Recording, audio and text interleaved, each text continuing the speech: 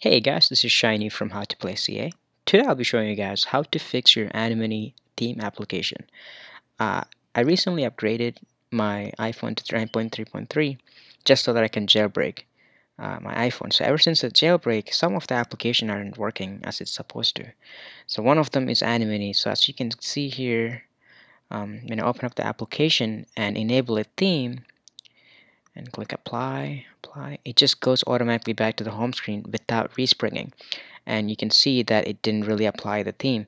So to fix it, it's actually pretty simple. All you need to do is go to Cydia and download an application called Power App. Um, so you just gotta type it in here. I don't think you need a specific source for this. It should be within your Cydia results. So Power App, as you can see, this one is created by Dave1482.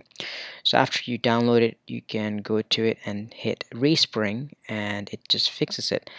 Um, I'm guessing they're currently upgrading the Anemone theme. They're probably upgrading right now to optimize it for 9.3.3.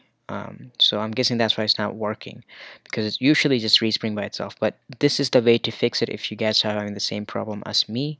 And I hope you guys found this video helpful. If you did, like and subscribe. It would help me out a lot. I will see you guys in the next video. Peace.